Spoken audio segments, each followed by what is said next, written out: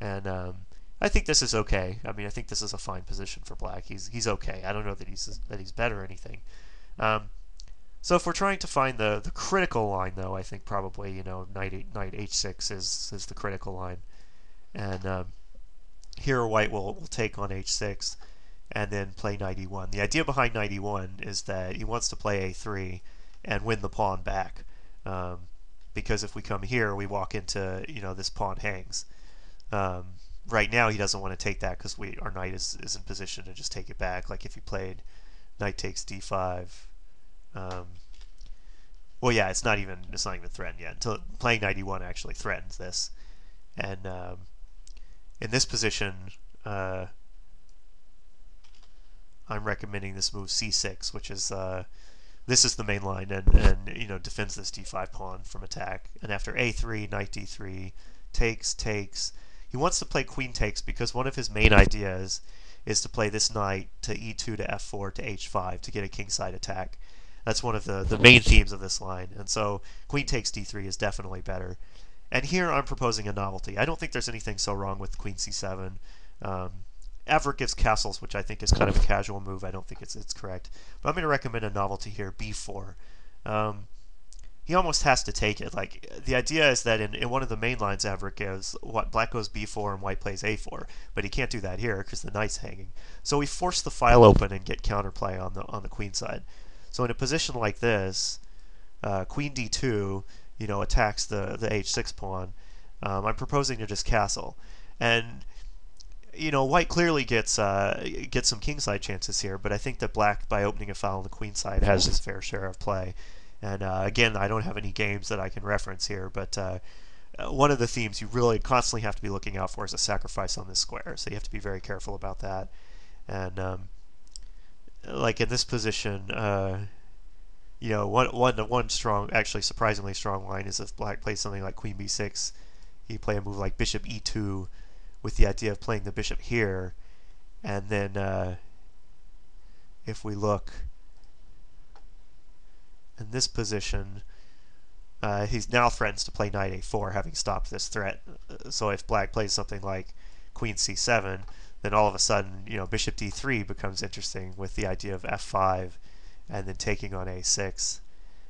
And with a sack, he can sack on here in some lines, so you have to be careful. Like for example, if you take on a6, I think taking on a6 is the best move. And then this kind of leads to a position where a bunch of stuff gets traded, and it's probably a draw. And I guess we could look at this a little further. Like queen f7, takes, here takes. Basically everything's getting traded. But I think if you really analyze this position, you could find a lot of original ideas for both sides. So for example, in this position, knight a4 is another idea, just to guard the b2 pawn and attack the queen. But after queen c7, you're now attacking this guy, and the knight is now nowhere near its intended plan of coming to the king side. So now probably white would try to play against this pawn on the queen side, but black gets this pawn, and again I think a lot of things are getting traded, and black has his fair share of play here after a move like bishop b7.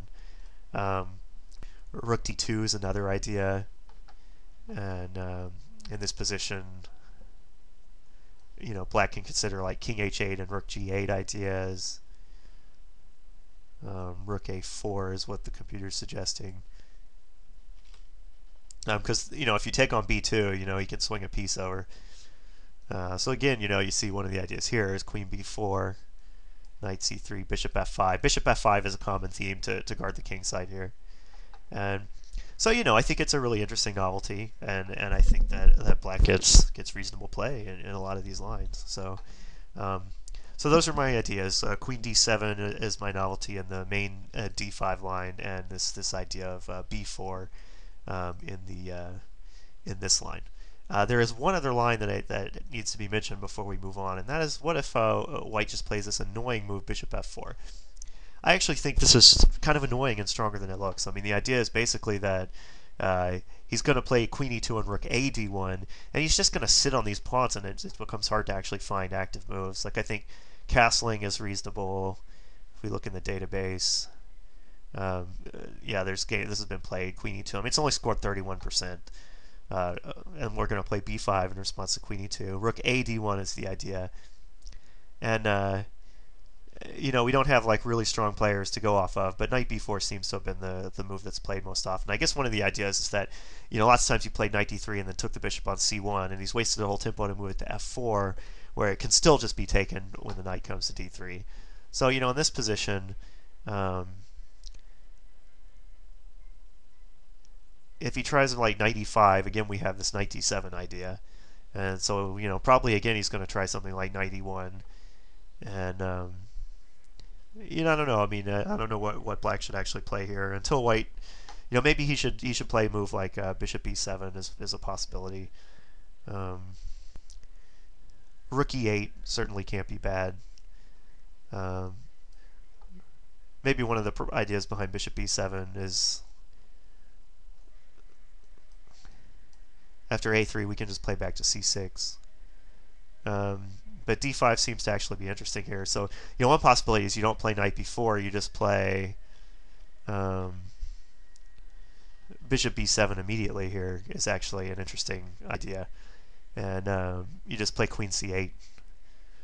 You're just, you know, opening up this square, but maybe this is a little too passive. I don't know. This bishop f4 is not that popular, but I felt like I should mention it because it has been played by strong players. And I haven't really figured out, spent a lot of time figuring out how to defuse that move, because, you know, play becomes very concrete in these d5 lines. With bishop f4 it's a little more fluid, and you kind of have to decide what to do. And so I don't know, you know, it's tricky. You know, maybe knight b4 is still the idea. And after knight e1, maybe something like rook e8, so that you're putting the rook opposite the queen in case he tries this move d5. So maybe that would be the way to go. So yeah, so I think that this gives pretty good coverage of our line and the knight c3 line. So if you'll remember, we prefer to play rook b8. We don't have to play bishop d7 here. Again, when he plays e4, we just move a bishop and develop, and we don't play b5 until he actually forces us to.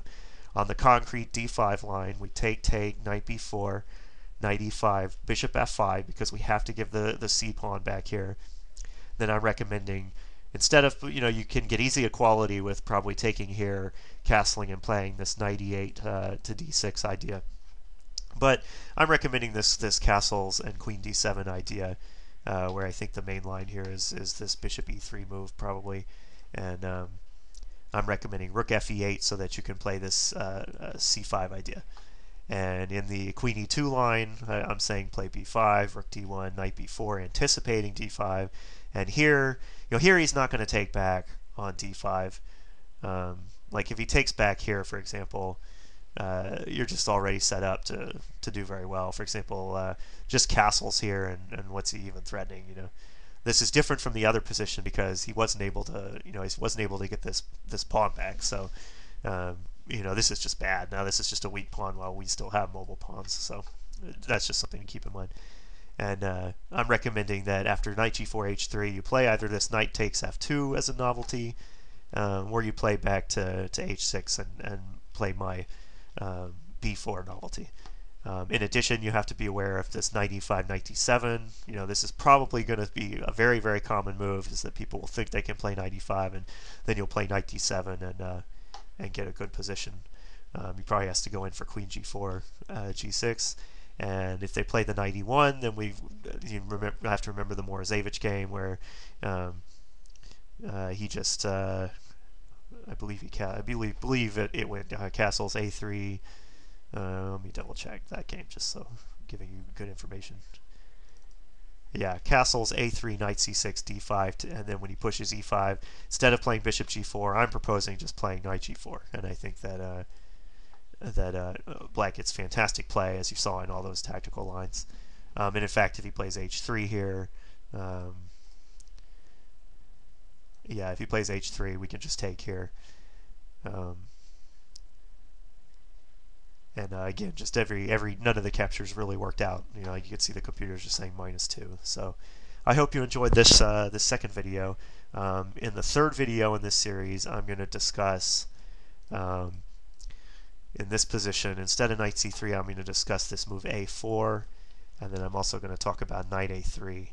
and I give my recommendations against those two sidelines. And they can be played at various points. They're not like a4 can be played earlier or later, but generally it's going to reach the same positions because white's generally going to castle here. So, and I'll show how to play against a4. I don't really have much respect for a4, and knight a3 is a little it's a little trickier, and you see it, and it's not so clear what to do against it. But in my third video, I'll go over those, and then in the last video, I'll look at early knight 5 lines and queen a4 check.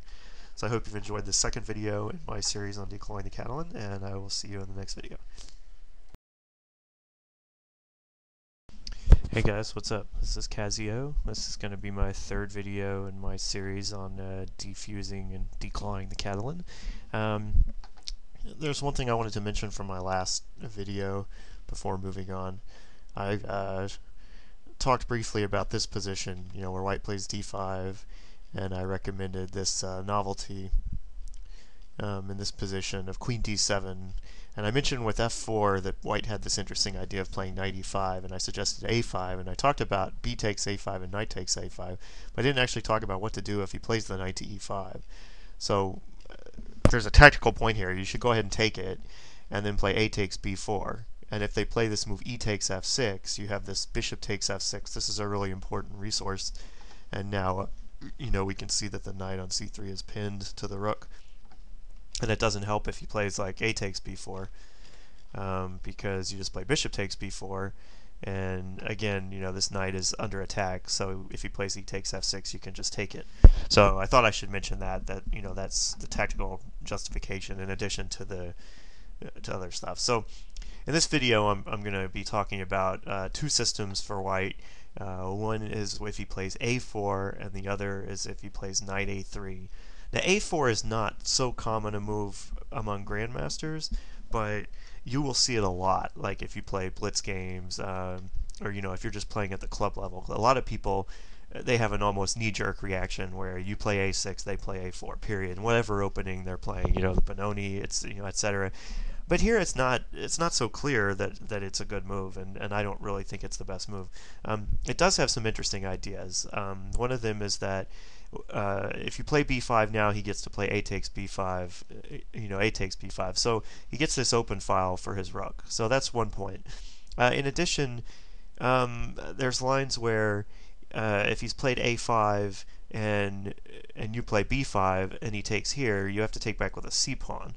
And when you take back with a c pawn, you now no longer have this move c6 available to support your pawn chain. So there are lines where he pushes d5 now, and this is now a passed pawn rather than like we saw in the previous videos where it's on d5, but you still have a pawn on c7. So let me think. What else does a4 do? There are also lines where he pushes it onto a5 and can play this idea of rook a4, which is kind of interesting in some lines. So what are the drawbacks of a4? Well, the biggest drawback is that he spins a move, a non-developing move. The other drawback is it weakens the b4 square, which is key in a lot of lines. But you can just play bishop b4 against a lot of random stuff. So I'm recommending we keep playing our normal repertoire, which is to play knight c6. This is always directed against knight e5, where we'll take it if he hops to e5. And note that this is positions reachable. He could also castle, and then when you play knight c6, he could play a4 now. So there are various points. Again, I'm recommending just continuing on and playing our normal repertoire. And at any point here, white could play, a4. But now black is threatening to play b5, which is kind of, the main idea. So white typically plays one of two moves here. And I'll go through the lesser played move first, like knight c3. Against knight c3, this is directed against b5. For example, why can't we just play b5 here? Well, if we play b5, takes knight e5, we notice something has happened here, namely that when we try to play our normal antidote to this move, which is to just take, well, we see now that this move bishop c6 is kind of annoying, hitting our pawn on b5 and our knight on d7. And he didn't have this, in other moves, before we'd play b5, because often we'd still have a pawn on a6 there. So in that position, sorry, let me. In this position, if he hadn't played a4 and ab, well, this pawn on b5 wouldn't be weak. We'd still have a